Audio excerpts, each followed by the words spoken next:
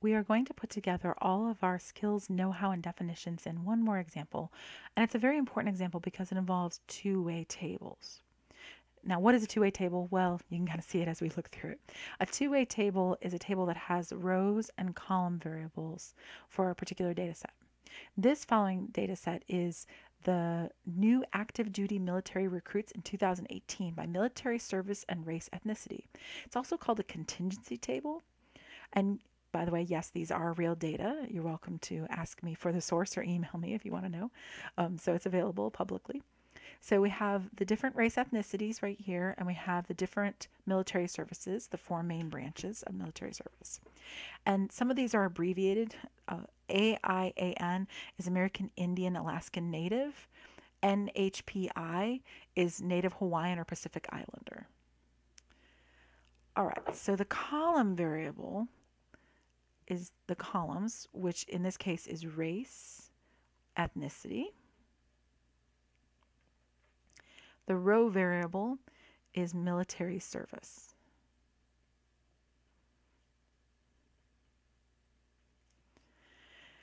Now, I found the totals for us because I knew this would just be a pain, but keep in mind what's happening here. We're adding up the whole row of Army, and that gets us this total right here. Then the whole row of Navy, that gets us this total, and so on. Similarly, we're adding up the whole row of white, that gets us here, and so on. Okay, so how many were recruited to all together is 163,582 individuals in 2018. Are any of the race and ethnicities unusual among active duty military recruits? Oh, interesting.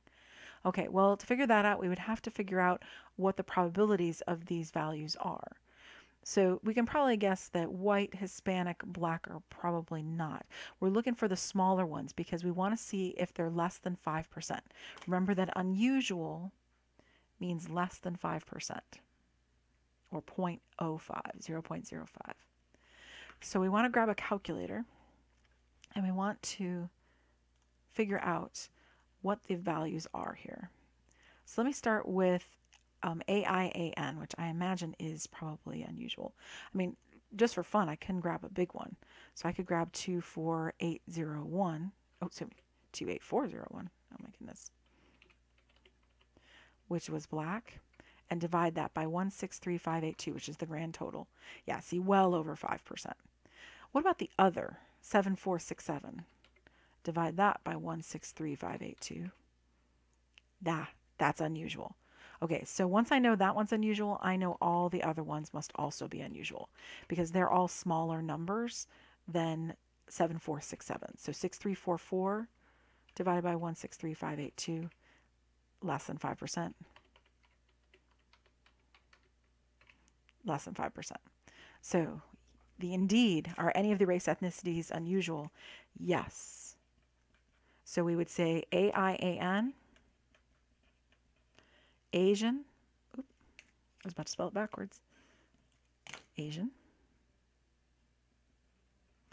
NHPI, Native Hawaiian Pacific Islander, and other are all unusual because they all have less than 5% probability.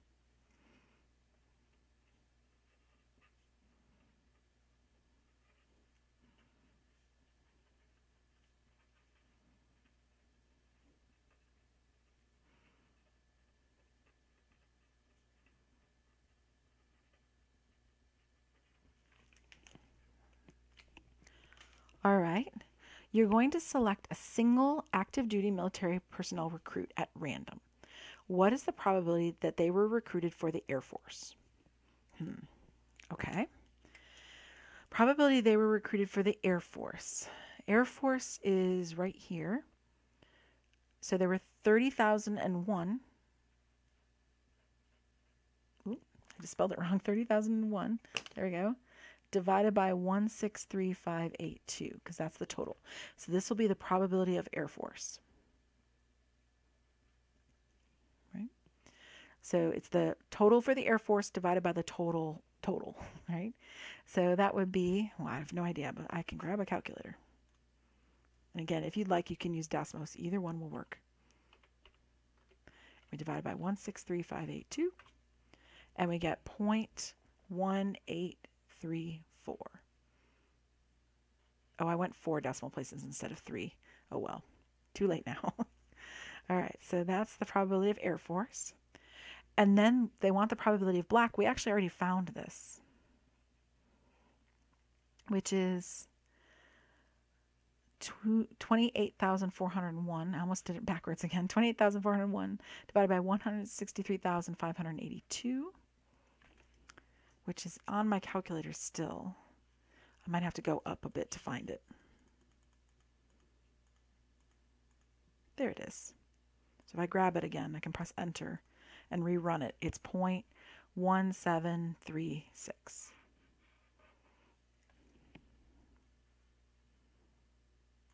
I guess I might as well change it to 4 decimal places since that's what I did for both of them. Might as well get used to it. All right, now we're going to keep using this table, but to answer more questions. We have so many questions to answer that we have to split it amongst 2 pages. So much to learn. All right, you're going to select a single active duty military personnel recruit at random, so still one person you're going to draw. What is the probability that it recruited for the Army or the Navy? Okay, well notice Army and Navy are disjoint. You can't be recruited for both, right? You can like both of them, but you can't be recruited for both of them. So that means that if we want the probability of Army or Navy, we're going to have to add, right? So we're going to use rule number 1, where we just add the probabilities, right? When they're disjoint events, if you want the probability of one or the other, you add them up. Rule number 1. So I'm going to find the probability of, write this out, the probability of Army or Navy is the probability of Army plus the probability of Navy. We just add them. Army was 63,519 plus Navy was 38,752. And since they have the same denominator, I just have to add the 2 numerators together and I'm golden. So let me see here. 63,519 plus 38,752 gets me 102,271. Now if I just hit division, it'll take that last answer, which was 102,271, there it is, and I divide by 163,592. If I could type it right. There we go. Oh my goodness, it's 163,582. Whoops. I misread my own numbers, so it's 8 there. Sorry. All right, well, how am I going to fix that? Well, I can just type it. 102,000 over here. 271 divided by 163,582. My mistake. So it's 0.6252 if we go to 4 decimal places. I think I'm going to be sticking with this 4 decimal places thing, so I might as well get used to it. So there you can see it. So sorry, those were 8s down there. 163,582.